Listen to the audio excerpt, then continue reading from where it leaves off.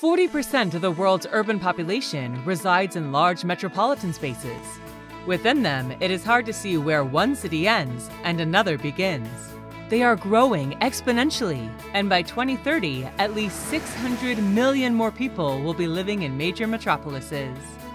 World Metropolitan Day celebrates these spaces and promotes cooperation to achieve more sustainable urban development.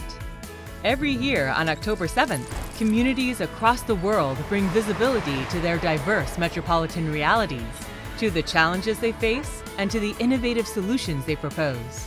Because it is on these territories that humanity will have to confront future economic, social, cultural, and environmental transformations.